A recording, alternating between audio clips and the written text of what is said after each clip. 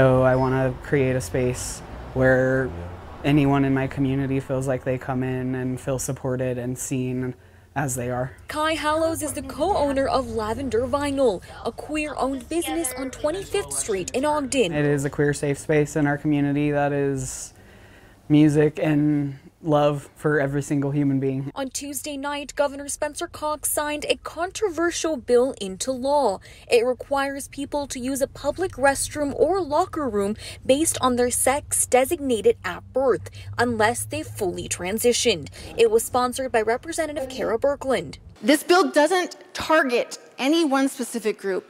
It creates privacy for all Utahns. Governor Cox said in a statement, quote, "We want public facilities that are safe and accommodating for everyone, and this bill increases privacy protections for all." We're being victimized, really.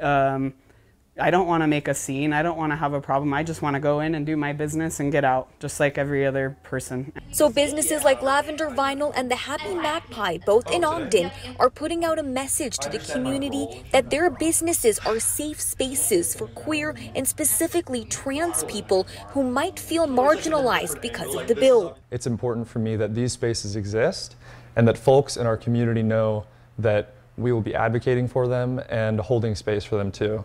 So we're selling books, but we're also protecting our community too.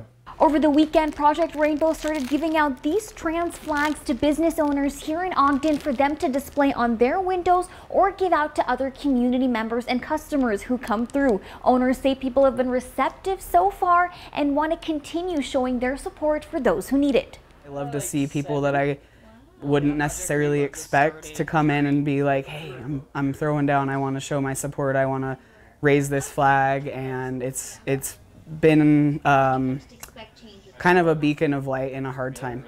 In Ogden, I am Maithili Gobi, Fox 13 News, Utah.